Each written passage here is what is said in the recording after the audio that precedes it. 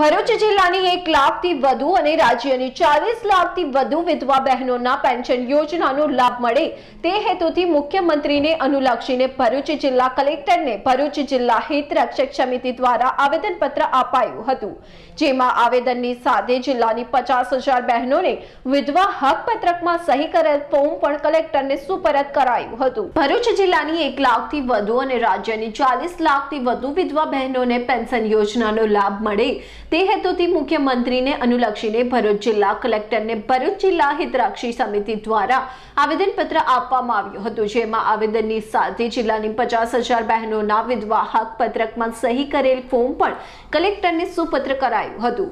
આવેદનમાં ઉલ્લેખનીય છે તે મુજબ ભરૂચ જિલ્લાના હિતરક્ષક સમિતિ દ્વારા ભરૂચ દ્વારા વિધવા સહાય પેન્શન યોજનાના સરળીકરણ કરવા માટે ભરૂચ જિલ્લાના નેત્રંગ, ઝઘડિયા, વાલિયા, વાગરા, આમોદ, જંબુસર તેમજ જિલ્લાના જુદા જુદા ગામોમાં 18 જેટલા વિધવા બહેનોના સંમેલન યોજાયા હતા।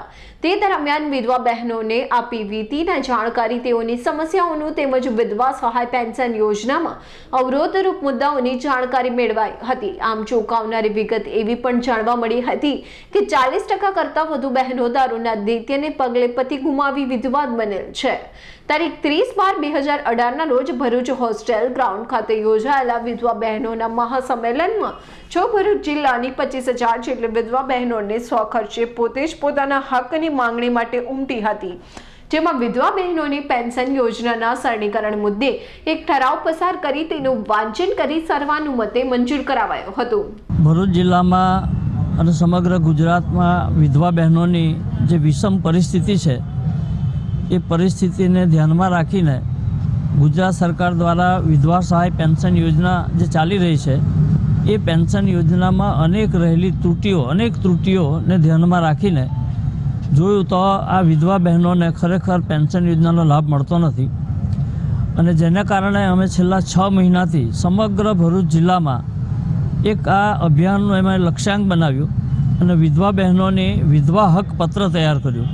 એ વિધવા હક પત્ર ઉપર સહી ઝુંબેશ અમે ઉપાડી અને ભરૂચ જિલ્લામાં 1 લાખ કરતાં વધારે વિધવા બહેનો છે, અને એ 1 લાખ કરતાં વધારે વિધવા બહેનોમાં ફક્ત અને ફક્ત 4,200 બહેનોને જ વિધવા સહાય પેન્શન યોજનાનો લાભ મળે છે, અને તે પણ અનિયમિત 3 મહિને મળે, 4 મહિને મળે, તો કોઈકને 6 મહિને પણ મળે, અને અમારી પાસે અનેક દાખલાઓ છે। આ ધ્યાનમાં રાખીને અમે આ ઝુંબેશ એટલા માટે ઉપાડી છે કે આ યોજનામાં જે અત્યારે 1,000 રૂપિયા મળે છે એની જગ્યાએ અમે 3,000 રૂપિયાની માગણી કરી છે। 2 બાળકના 500 રૂપિયા એટલે 4,000 રૂપિયા દરેક વિધવા બહેનોના ખાતામાં, બેંકના ખાતામાં જમા થઈ જાય।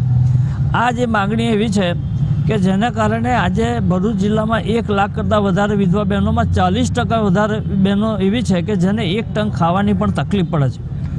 બીજું, અનેક બહેનો એવી છે કે જેને મજબૂરીથી દારૂના ધંધામાં જોડાવવું પડે છે।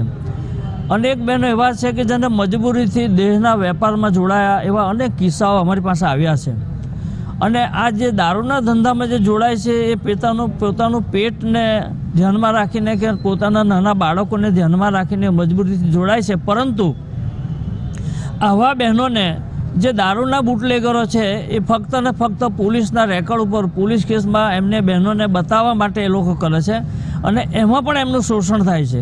એટલે આમ વિધવા બહેનોની પરિસ્થિતિ ખરેખર અત્યંત દયાજનક છે, અને એ પરિસ્થિતિને ધ્યાનમાં રાખીને જે આંદોલન અમે છેલ્લા 6 મહિનાથી ઉપાડ્યું છે એમાં 18 અમે જિલ્લામાં સંમેલનો કર્યા। 30મી ડિસેમ્બરે ભરૂચ ખાતે મહાસંમેલનનું અમે આયોજન કર્યું।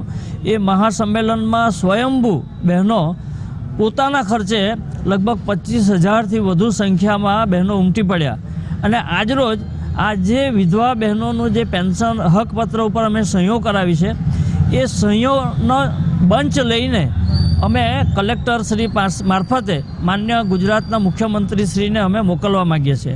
એટલે આજે આ આવેદનપત્ર આપવા માટે અમે કલેક્ટર ઓફિસે આવ્યા છીએ। અમે એમની પાસે સમય પણ લીધો છે। 12 વાગ્યાના સમયે અમારે એમને આવેદનપત્ર આપવાનું નક્કી થયું છે। તો આમાં બહેનોનો પ્રશ્નનો ઉકેલ આવે એવી અમારી બધાની લાગણી છે। ખાસ નોંધવામાં આવ્યું છે કે આર્થિક સંકટોનો ભોગ બનેલ અને લાચાર મહિલાઓને પાય માટે વલખા મારે છે। અસંખ્ય મહિલાઓ પાસે શરીરને ઢાંકવા પૂરતા પણ કપડાં પણ નથી અને વિધવા બહેનોને એક ટંક પૂરતું જમવાનું પણ મળતું નથી અને અત્યંત દયનીય પરિસ્થિતિમાં જીવી રહી છે। તેમજ અનેક વિધવા મહિલાઓ દારૂ કે દેહ વિક્રયના ધંધા તરફ વળી જાય છે। ત્યારે તમામ વિધવા બહેનો વતી ભરૂચ જિલ્લા હિતરક્ષક સમિતિ ભરૂચના કન્વીનર ખુમાનસિંહ વાસિયાને મુખ્યમંત્રી રૂપાણીએ ઉદ્દેશી ભરૂચ જિલ્લા કલેક્ટરને આવેદનપત્ર પાઠવી વિધવા બહેનોને પેન્શન યોજનાની સરળીકરણ કરવાની માંગ કરી છે। વાસુ પરમારનો રિપોર્ટ, ભરૂચ।